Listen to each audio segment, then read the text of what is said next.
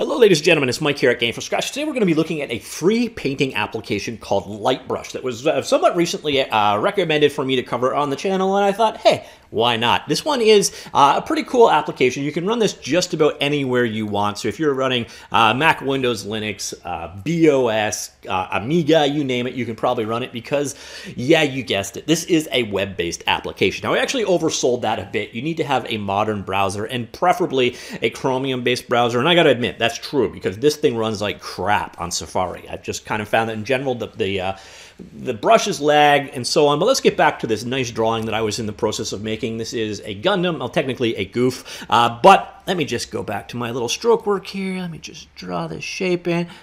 Who am I kidding? I didn't draw this. This is not my work. I'll go to accreditation in a little bit, but you can see this is exactly the kind of stuff you can do with this. You've got a decent stroke level. You've got support for styluses with pressure sensitivity if sketching is your thing. It is a stripped down subset of what you would expect to find in a typical painting or drawing application. So you've got a number of different brushes. You can switch between these predefined brushes right here by using 1, 2, 3, 4, 5, 6, 7, and 8 keys. You've got quick controls over things right here. At the same time, you can also hold down the Q key and it'll bring up a quick menu. So if you want to change the size on the fly, you can do so. In terms of coming up with the menu options that are available, just head on over to Help, and you go here, you've got the manual. This will break down the various different tools that are available. You can drill into any one of these particular things. Another concept that they're working with here is the spree. It allows you to retouch laid colors and more. Toggle by pressing X on the keyboard. Instead of drawing, it will be erasing recently laid color or undoing the eraser. It's sort of like a work in progress layer.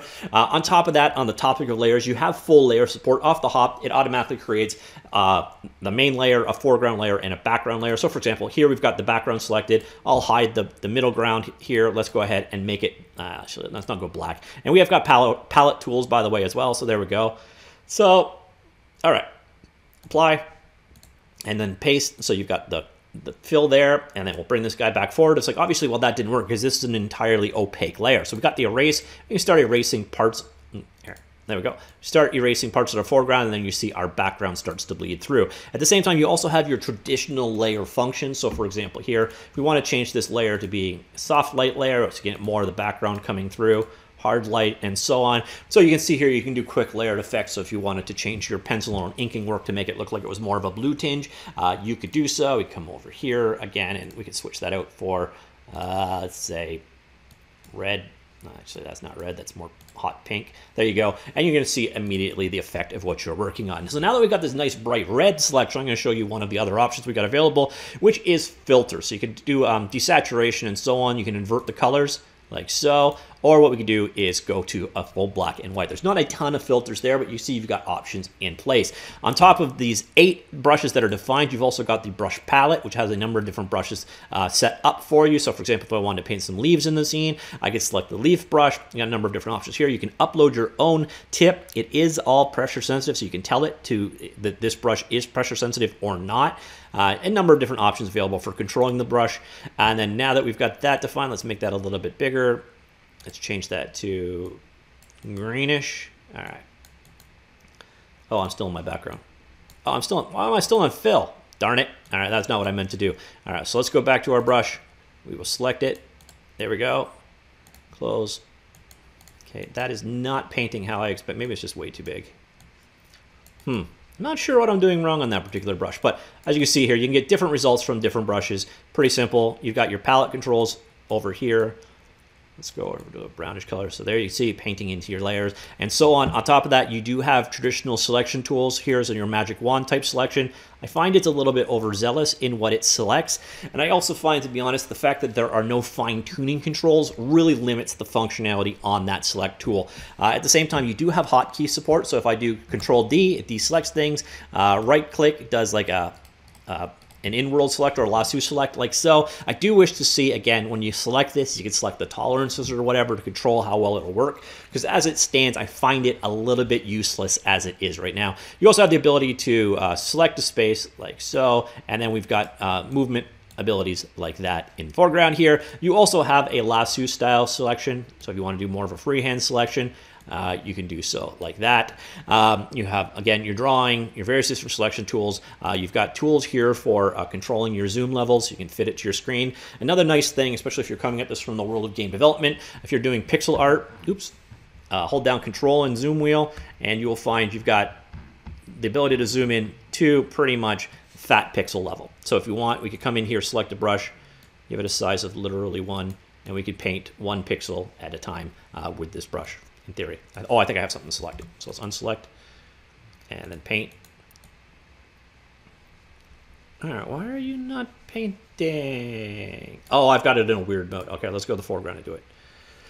So you see here, there's your paint, and you can draw it at an individual single pixel level. So if you want to work on pixel levels, you can do so, which is kind of a nice thing. And again, you've got the tools here to do fit, 1-to-1, and so on. So that is, in essence, what Lightbrush is all about. Now, why would you use a tool like this and not just say Photoshop, Paint.net, Affinity Photo, GIMP, or whatever, Inkscape, you name it? Well, all of those require installs. So I think that's probably the biggest use case for something like Lightbrush. You're on the go, you need to edit an image. Lightbrush, just open up a browser, and boom, you're good to go. If you are in an environment such as a public library or a school where you can't install software, or increasingly, if you're in a school setting, you may be forced to be using a Chromebook, in which case you've got this as a good solution. It's kind of a bit simpler than something like Photopea, which is kind of an entirely Photoshop clone that runs in the browser. I covered it on the channel in the past.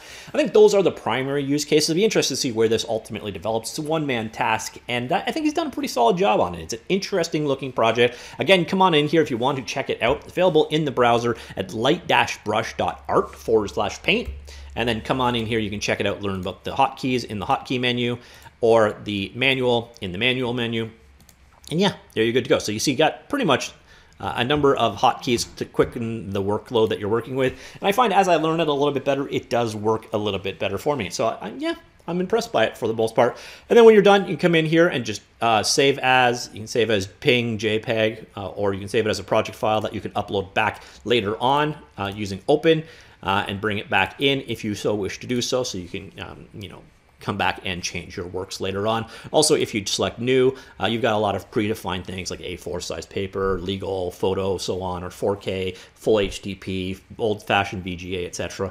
So you got a number of presets available here, and yeah, that's it. So that is Lightbrush. In terms of the image, not mine, again, this was a CC BY image I pulled off of Flickr. I haven't seen Flickr in ages, by the way, but it's actually the work by him, MA1216, though if you look in the URL, his name is Super Serial, which is much better. So it's not my work. I figured I would credit it to the person involved, so if you're interested, that's whose line work I worked with here. It just made for a much better thumbnail than anything I could have possibly drawn.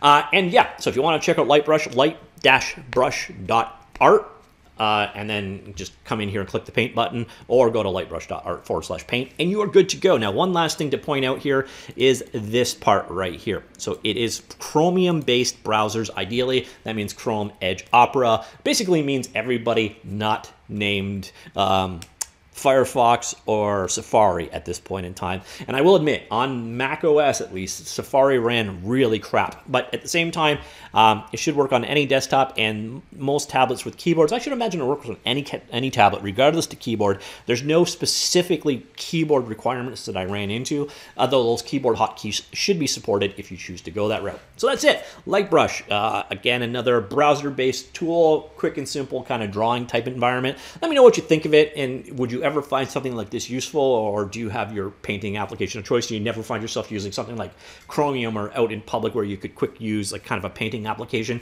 Again, I do like the idea of never having to install anything, so that's definitely appealing. So let me know what you think of this tool and tools like this in general. Comments down below, and I will talk to you all later.